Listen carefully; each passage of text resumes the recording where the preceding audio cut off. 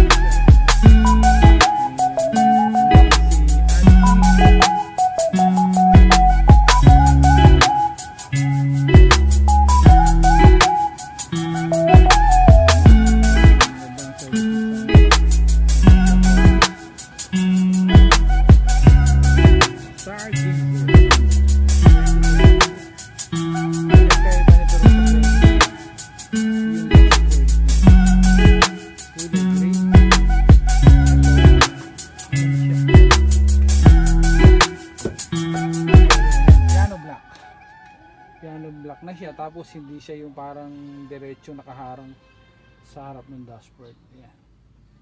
Yan yung mga ano niya. Yan ang pinagkaiba niya. Tapos yung entertainment pa niya. May Apple CarPlay, Android, saka ano. May mga sensor na rin siyang iba. Yan siya. Kalalabas lang niya kung gabi. Mga bandang 4:30 na namin na iuwi. Tagal tinint, ang tagal namin naghintay, pero ngayon nandiyan na siya. Okay guys,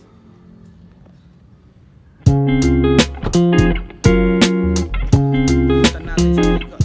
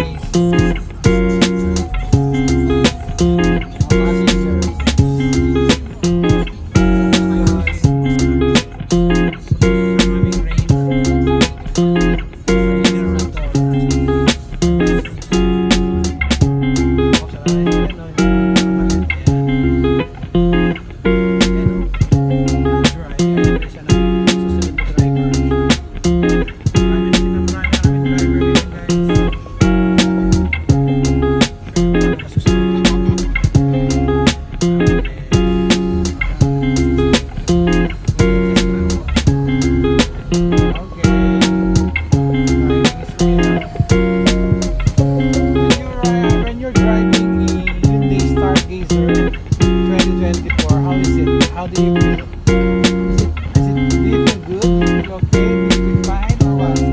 Feel great? Okay, amazing. Patay tayo dyan. Ito ang bagong driver. Good ka daw. Yan. Smallest but terrible. Small but terrible. Wow. Actually, sanayin mo hinihilag doon. Kasi yung atin, din sila kamay mo mas mabigat dito. So doon kayo hila. Mas magandang hila mo. How is it to be driving a Hyundai Stargazer 2024 automatic? How do you feel? How's the feel of driving a Hyundai Stargazer? Is it okay? From 1 to 10, how do you rate it? Lalay, focus ka.